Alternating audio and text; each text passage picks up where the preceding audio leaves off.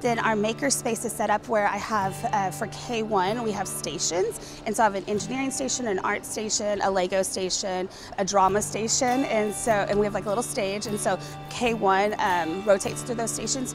Second through fifth, I really try to concentrate on projects within like things like Google and Canva, so that way they can also work on them outside the classroom. We just did a real estate project where they built haunted houses. We made agent cards, and they actually had to sell their property to teachers, and the people who sold their properties got to have like a real estate party. But they do this, and then they realize that they can do things like this on their own, and so then they're like doing these like crazy out-of-the-box things within their own projects, and it just blows my mind. It's really fun.